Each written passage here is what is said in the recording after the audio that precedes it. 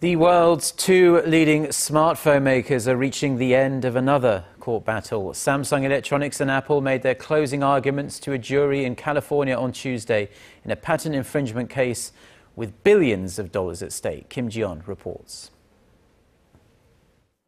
Apple Incorporated and Samsung Electronics have made their final arguments at a $2 billion trial over patent infringement in the U.S. state of California. The two sides were each given 2 hours to make their final cases on Tuesday. Apple's lawyer Harold McElhinny told the jury that Samsung had become the world's leading seller of smartphones by willfully and intentionally copying the iPhone maker's features.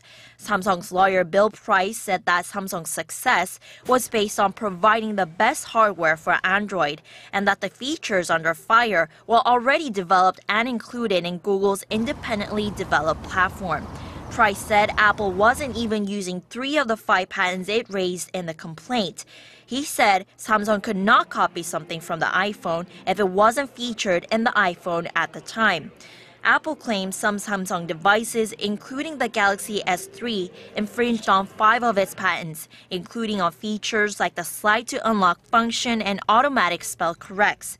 Samsung filed a counterclaim that some of the Apple's devices, including the iPhone 5, infringed upon 2 of its patents concerning Apple's video chatting service called FaceTime and the way in which Apple's devices retrieve and organize digital images.